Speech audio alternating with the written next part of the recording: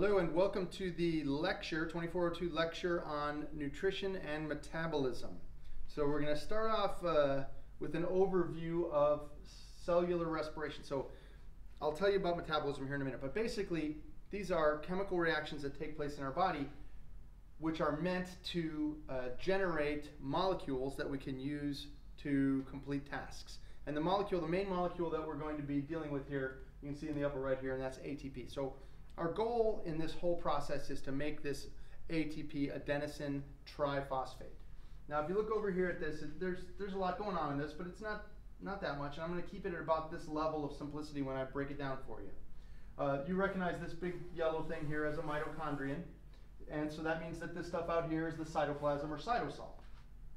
And here we see our starting molecule, glucose. So you guys get a lot of glucose anytime you eat starch or anytime you eat sugar. You have these glucose monomers part of that food.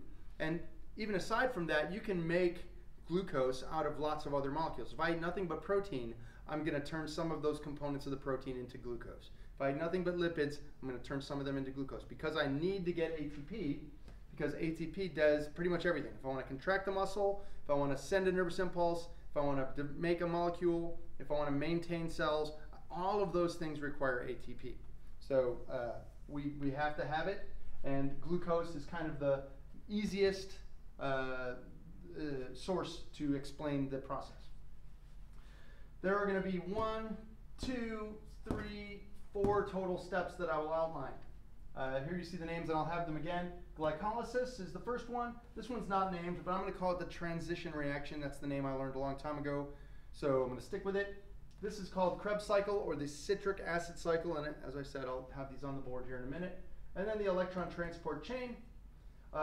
Notice that the glucose starts off out here in the cytoplasm, and the first step takes glucose and breaks it down. This is why they call it glycolysis, glycolysis, because you lyse or split glucose. Glucose formula is C6H12O6. So it has 6 carbons. And when I break it in half into these 2 pyruvate molecules, I'm going to end up with 2 molecules that have 3 carbons each. So we'll kind of keep track of the carbons here as we go. Those pyruvates are moved into the mitochondrion, and they form 2 molecules. These 2 pyruvates form 2 molecules of acetyl-CoA, which liberates some things. And you can see some things being liberated here. NADH and then FADH2 over here. I'll talk about those molecules in detail, and I'll come back to this diagram here and make more sense at the end. Those 2 acetyl-CoA molecules then are entered into this process, this set of reactions called Krebs cycle or citric acid cycle, which liberates a bunch more of these NADH and FADH2 molecules. And you'll notice that they're all going here to this 4th step. So whenever we generate NADH or FADH2, we're going to just deal with it later, table that for the last reaction set here called electron transport. Now this last reaction set here really generates the most ATP, and you can see at the bottom here what kind of ATPs we're generating in these steps. 2 on average here from glycolysis. We'll just call this to just null. 2 here from Krebs cycle, and then you can get a maximum of about 34 ATP in this reaction set. So from 1 glucose, we can get 2 plus 2 plus 34, so about 38, and again, that's kind of optimal. Now let's go to the board. I'm going to turn on some lights while my cameraman gets ready. That's full lighting, that's probably good there. So first, I just want to make sure you understand kind of basic metabolism. Now the term metabolism, you've all heard before, and usually it's brought up when you're talking about weight gain or weight maintenance or weight loss. Somebody may say, I have a high metabolism or high metabolic rate or whatever. How many calories you burn basically sitting around is part of your metabolism, but really if you look at the big picture, what is metabolism? Metabolism is all of the chemical reactions that take place in your body. So chemical reactions that break down molecules, chemical reactions that build molecules, any reaction is part of your metabolism. So basically it's kind of like your overall physiology, chemical physiology. There are two basic classes of reaction. You've got reactions that are called anabolic, and I've kind of drawn a little picture here. Oops, I've drawn a picture poorly, haven't I? Oh, I'm such an idiot. Oh, wait, watch this. I can fix it. That'll teach me not to proofread myself. I can fix this.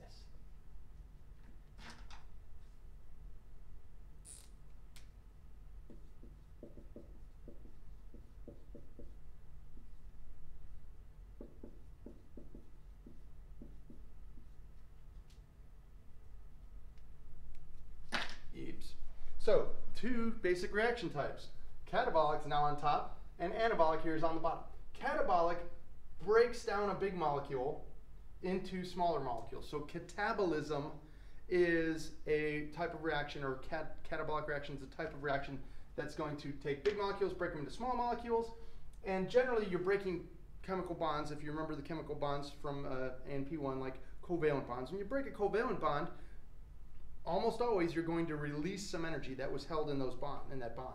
So that energy that gets released in a catabolic reaction can be used for another job, right? Just like when you burn gasoline in your car, that's a catabolic reaction. You're igniting the gasoline, breaking the bonds between those carbons in gasoline, and the heat and pressure that is being generated moves your car. So you can convert one form of energy, chemical, into another form in your car, which is mechanical. But we're going to convert a lot of chemical energy into more chemical energy when we make ATP. Here we see energy is released. When a reaction releases energy, it's called exergonic. So gonic is energy and exer means out. So out, energy goes out. The opposite is anabolic. And if you think of whenever you hear the term anabolic, you always, the first thing that comes to mind is anabolic steroids. So they make your muscles bigger, anabolic steroids. Not really the exact same use of the word, but anabolic reactions make bigger molecules. So it's an easy way to remember it. Take two small molecules, bind them together so you're going to form a chemical bond and make a big molecule. Of course, making bonds takes energy, so you have to put energy into the reaction, or it has to be endergonic to make bigger molecules. And we'll see that we're going to be, over the course of this, we're mostly going to be focusing on catabolic reactions until really the very end, and bits and pieces in between. So most of our reactions are going to be catabolic here, at least the ones we're focusing on. So let's move down to the steps. And if you, I don't know how far over you can see, but you can see definitely steps 1 and 2 perhaps. And then we'll get over there to steps 3 and 4. But trust me, there's going to be 4 steps just like we showed on the screen up there. And here they are kind of broken down into their key, some key features of each. So glycolysis. Oh, this is, by the way, carbohydrate metabolism.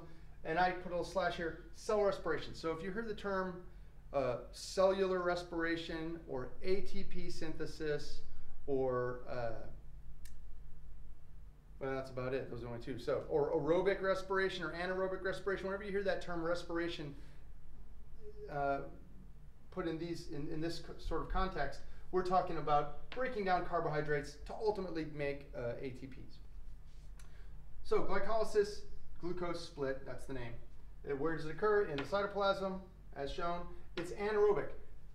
Now these steps, you'll see that the first 3 steps are all anaerobic. What anaerobic means is that they just don't involve oxygen. So aerobic means involving oxygen, anaerobic means doesn't involve oxygen, but we have to go through 3 anaerobic steps just to get to an aerobic step, not anaerobic step. And this is way simplified, okay? If you take a graduate level cellular physiology class, you'll have to learn all of these steps, and there's a dozen or so of them, and a dozen enzymes that are responsible, and various different functional groups that are attached and detached. So if you're like, no, there's so much stuff, this is so simple it's not even funny. 6 carbon in glucose. That is split through a number of reactions. Ultimately, we get, this is our end product, and I wrote them twice because we get 2 pyruvates. Each pyruvate has 3 carbons. So we start with 6 carbons. We end up here at the end of glycolysis with 6 total carbons. It's just split into 2 different molecules. Now, over the course of that reaction set, we're going to generate some ATP, which is what we want to do in the first place. We want to make ATP, and we'll take it in little bits at the beginning, and then we'll take it in that big, big pile at the end. So we generate about 2 ATP here in glycolysis, and we also produce about 2 NADH. Now, NADH, you don't have to know. I'm not going to have you memorize the name of it. It's nicotinamide adenine dinucleotide. But this is a molecule that is going to act, and I wrote here, as an electron carrier. Maybe a better way to say it is an electron shuttle. So a shuttle bus, if you've ever gone to a sporting event where you park way out in the middle of, wherever, on the distant part of the parking lot, and a little shuttle bus will come and get you, take you to the gate, drop you off, and then you try to remember where you were. So then when you come out of the game or whatever, you say, okay, I'm in this area. So that same bus, or maybe a different bus, will take you all the way out there, right? So these guys, and the bus just does these laps. So NADH, NAD plus, which is the not reduced version of it, but this nicotinamide molecule acts as an electron carrier, or a shuttle. So it's going to grab electrons here in glycolysis and take them to step 4, take them to the last reaction set, which is electron transport. So whenever we see these guys made, I'll put a little box around them. Whenever we see them made, just keep track of them, 2 here, and we'll deal with them later. Okay. Sum total here, we got, if you want to take the super take-home points, in glycolysis, glucose is split into 2 pyruvates, no carbons are lost, we get 2 ATPs made, 2 NADHs produced, which we'll deal with momentarily. Moving on to what I call the transition reaction. Here's my little drawing of a mitochondrial outer and inner membrane. So this is kind of where it takes place. And I said, over here I'd said it takes place in the cytoplasm. Here I'm going to say it takes place as pyruvate is moved into the mitochondria, because we need to get the organic molecules in here if we're going to put them through a process that's located in here. They're mostly Krebs cycle and electron transport. So we've got to move them in. Now in this case, each of these pyruvates has 3 carbons. During that transport into the mitochondria, a carbon is lost from each. So if I have a 3-carbon molecule, if I have 2 3-carbon molecules, and I lose a carbon from each in the form of carbon dioxide, I'll lose a total of 2 carbon dioxide. So you can see here that reflected 2 pyruvates become 2 acetyl-CoA molecules, which have 2 carbons each. So there's 4 carbons here, 2 more carbons here, and that equals the total carbons that were in this pyruvate. Now this brings up an interesting point. When you think of the term respiration, you think first of this, right? You think of breathing in and out. And when you think of respiration, this breathing, you think oxygen in, probably, and carbon dioxide out. You breathe in oxygen, and you breathe out carbon dioxide. Now that's a little oversimplified, obviously. There is more carbon dioxide in your exhaled breath than there was in the inhaled breath, and there's more oxygen when you inhale than you exhale. So yes, you're using oxygen and releasing carbon dioxide.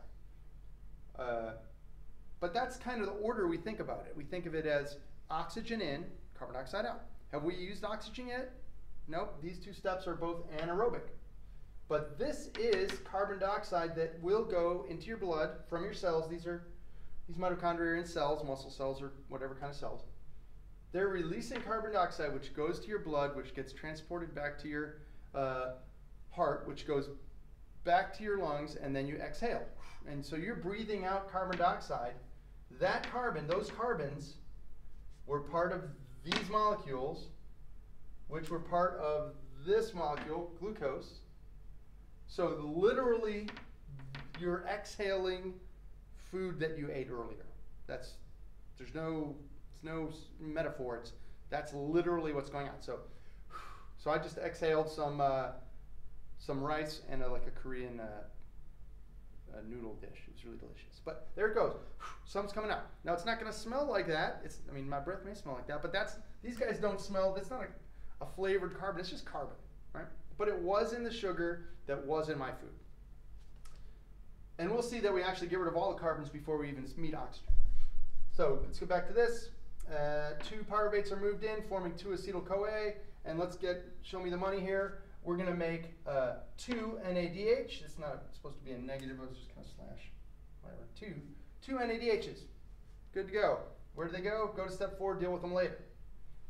So now we have some acetyl-CoA. We have 2 of them. 4 carbons total left that we find in the mitochondrial matrix. If you remember that this place where the stick is, that's the mitochondrial matrix. So that's where the next reaction set occurs, right here. And it's called the citric acid cycle or Krebs cycle. So it was named after somebody named Hans Krebs who discovered it, and that's how I learned it. But it makes kind of more sense to call it citric acid cycle. Call it whichever you like. Just remember there's 2 names. Where does it occur? In the mitochondrial matrix. It is still anaerobic. There's no oxygen used or needed. And it's not very graphically interesting, but these 2 acetyl-CoA are completely oxidized. So that means that they're going to be broken down. We combine the acetyl-CoA with a molecule that goes through a whole big number of reactions. We're not going to get into that. Just suffice it to say that in this reaction set called Krebs cycle, those acetyl-CoAs are disarticulated. They're broken down. That's a catabolic reaction. And that's going to release some energy, which we can capture by making some of these molecules again, right? So during this process, we get 2 ATP. That's another little bonus there. Free, ATP made along the way. But we're also going to make a total of 6 NADH and 2 FADH2s. And notice that 4 carbon dioxides are released. So 4 carbon dioxides here plus 2 carbon dioxides here makes a total of 6 carbon, which was all that was present in my glucose to begin with. So by the time we get to the place where we're going to make the most ATP, by the time we get to the aerobic step, we've already effectively exhaled all of the carbons that were making up that glucose. So you've already breathed out your food. By the time we get to step 4, which we'll go right over here to see, and that's the electron transport chain. Now I've got a little graphic here because I say that it takes place. The first line here is going to be where does it take place? It takes place along the mitochondrial inner membrane. So here's that little inner membrane weaving its way along, and you can see this is the matrix where Krebs cycle took place, and this is that intermembrane space. So this is the space between these 2 membranes, which we're going to use. We're going to pack it full of something, and we'll see what good that does us. So here comes an NADH.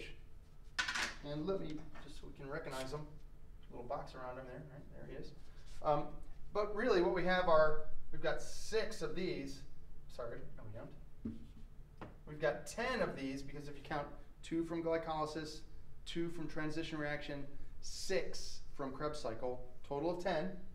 And then we also made those 2 FADH2s right here, which are, again, an electron shuttle.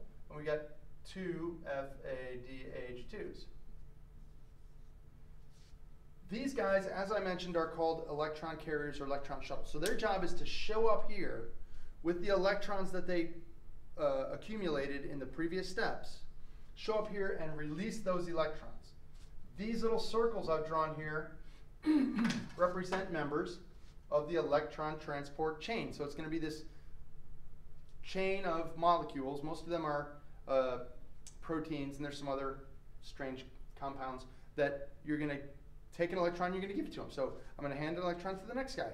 And that guy will take the electron and hand it to the next guy. And that guy will take the electron and hand it to the next guy. So it's going to pass these electrons. And they call this a fall of electrons. I've drawn it kind of laterally here. It doesn't literally fall. But the electrons are being passed from one energy state to a lower energy state to a lower energy state to a lower energy state. So I'm handing them off down a hill. And anytime you pass something from a high energy state to a low energy state, that energy doesn't go anywhere, right? If you remember the first law of thermodynamics, you can never get rid of it, it's always there. So that energy is still there, it's just that the electron doesn't have it anymore. So what we do with that energy is we use it, these little members of this electron transport chain use it to grab hydrogens and stuff them in here. So grab hydrogens from the matrix and stuff them into this intermembrane space. If we look back over here, after NADH gives up its electrons, it liberates hydrogens and it becomes a molecule that goes back. You don't have, it becomes what's called NAD+. NAD+ goes back and grabs another electron, turns into NADH, comes back, goes back and gets an electron, goes back. So it's just, that's the shuttle nature of it. But let's go here to this thing. So as these electrons fall in energy, hydrogens are stuffed in here. And anytime you start building up, anytime you get a bunch of people in a crowded room or whatever, they're going to start to diffuse away from that. When you get a bunch of molecules in one spot, they diffuse away from that. There's going to be a concentration gradient which will incline them to go somewhere else. Problem is, there's nowhere to go. They can't, they're stuck in this space, right? There's only one doorway out of here, and that doorway is over here. This molecule right here that I've drawn, this two-part molecule, is a little transport protein, a channel protein, and it has an enzymatic attachment. This molecule is called ATP synthase. So a molecule, whenever you see that ASE ending, you think enzyme. And a molecule that says ATP synthase tells you what it does. It synthesizes ATP. Where does it get the energy for this? Well, I've stuffed a bunch of hydrogen ions in this intermembrane space. I'm bailing out the boat, I'm bailing out the rowboat, but there's a hole so it keeps leaking back in. So as these NADHs keep arriving and bringing in these electrons, these electron transport members stuff them in here, and they keep on leaking back in through this ATP synthase. So there's this water wheel effect here, where you're pushing the hydrogens in, they're leaking back through. Pushing the hydrogen, leaking back through. This force right here of these hydrogens constantly flowing back into the matrix through ATP synthase is where we get the energy to add phosphate to ADP and make ATP. The energy that is possessed by those 10 NADH molecules and those two FADH2 molecules is enough to generate about 34 ATP down at this end. So once we get down to the tail end of this reaction set, you can generate about 34 ATP. That's just the energy that was possessed by those electrons, that was held by NADH and FADH2 in those electrons, which they ultimately got from their glucose molecule. So all this does come down from a glucose molecule. Now, as these electrons, there's one kind of interesting thing here. As these electrons are passed, so this is an electron, electron, electron, electron, eventually you reach the last person in the line, right? So everybody's had somebody to pass the electron to until you get to the last person in the chain, or the last molecule in the chain. So now I've got this electron, and I'm like, who am I going to give it to? There's nobody that wants it.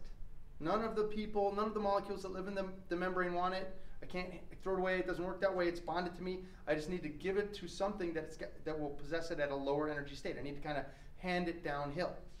And there's only one molecule around that we use to do that. And there it is right there. Oops, I just erased part of it. So it's usually not written there. It's O. It's half of a diatomic oxygen molecule. So it's just a single oxygen atom.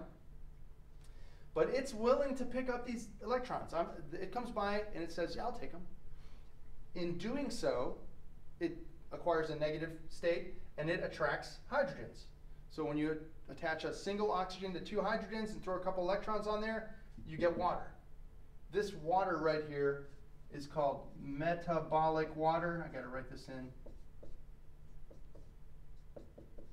And you make metabolic water all the time. You're manufacturing water in your cells 24/7. Some animals can live on it. There's some desert animals, mammals even, that can live without drinking water ever because they get enough water and conserve enough water from their metabolism. But let me take this back. So that's actually this is what makes the electron transport chain aerobic. And what effectively makes this whole process aerobic is that we need oxygen right here. Now the oxygen gets a title. It's called the final electron acceptor. If you're watching this video right now, write that down. Oxygen is the final electron acceptor in the electron transport chain. It's the only guy around that's going to want to grab those electrons. Where do we get the oxygen? Right there, right? That's how I got it. You get the oxygen by inhaling, moving the oxygen from your lungs into your blood, moving the blood down to your body, moving the oxygen out of the blood into the cells, and that's where we get it. So what happens if I'm like in a slasher movie or something, and there's somebody like this, right? And then I'm gonna suddenly go, right? And then if it's the bad guy, usually gets up later. But if I'm dead, what did I die of? Did I die of lack of oxygen? Nope. I died of lack of ATP. Oxygen's just there to pick up the trash, pick up this electron. So if I take it out of the picture, if I take oxygen out of the picture, right? Or my thing is, I say if you get out of the submarine early, right? So if you get out before it gets to the top, you're going to breathe water. You're not going to have oxygen from that water. If I take away that oxygen, then all of these electrons start backing up. So if this guy's full of electrons, and this guy's full of electrons, and this guy's full of electrons, and so on and so on, NADH can't pass electrons. And if you can't pass the electrons down through this chain, you're not going to stuff hydrogen into this space. And if this hydrogen gradient doesn't build up, it's not going to leak through ATP synthase. And if you're not leaking hydrogens back into the matrix, you're not going to make ATP. And what ATP does for you is basically everything, like I started off with. When I want to do this, that's ATP, does that, right? When I want to send a nervous impulse to that muscle to contract, that takes ATP. When I want to think about what I'm going to say next, that takes ATP. When my heart wants to beat, that takes ATP. So as soon as that ATP supply gets cut off, all of my systems stop. The oxygen is just kind of a middleman here, taking electrons away from the whole scene, right? If you get rid of those electrons some other way, you wouldn't need oxygen. But that's how we evolved in this oxygen atmosphere to be aerobic organisms. Now, the reason we use oxygen, and the majority of organisms on the planet are aerobic, is that it gets you a bunch of ATP. This total right here is what, like 20 times more roughly, or so, a little bit less, 16 to 20 times more than you get just from anaerobic respiration, which was done way at the beginning when we talked about glycolysis. Everybody can do glycolysis, even anaerobic organisms, but they only get 2 ATP. By setting it through this whole long process, we can get a total of 2 from glycolysis, 2 from Krebs cycle, and then 34 from this electron transport chain. This is all from 1 glucose. Now this is a real optimistic number here, 38. But that 38, under optimal conditions, you can get that many ATP from a single glucose, whereas if you're going through anaerobic respiration only, you stop at glycolysis. You don't go on to the next steps. They're just to get you to the electron transport. All right, so let me go back over to the board. I'll kill the lights here. I'll go back over to the projector, and we'll see what we got. I'll just kind of go on the other side over here. So here we are back here. Hopefully this can make sense. If you've watched that explanation, this makes sense. We've eaten food, it is disassembled, and we can get glucose out of it. Now I'm going to send it through reaction sets. Glycolysis breaks it into 2 pyruvates, which generate 2 ATP. Move it into the mitochondrion. I'm going to lose some carbon dioxide, not shown here, but I'll generate 2 NADH. I had already generated them here in glycolysis as well. So 4 NADH. When that acetyl-CoA goes into Krebs cycle, I'm going to generate 6 more NADH. So that's 2, 4, 10. And 2 FADH2s, which are kind of like this guy's kid brother. They don't generate as much energy, but they do some. All of these electron shuttles head to electron transport, where the electrons are passed from member of the electron transport chain to member of the electron transport chain, pushing the hydrogens in here. They flush back through the ATP synthase, and that generates 34. So 2 plus 2, 2 plus 2 plus 34, 38. And the whole time we need oxygen as the final electron acceptor, because if oxygen is not there, the whole process backs up. Our metabolisms need a lot of ATP, and just glycolysis is not enough for that. So you never die of oxygen deprivation, you die of ATP deprivation. And I think that's it.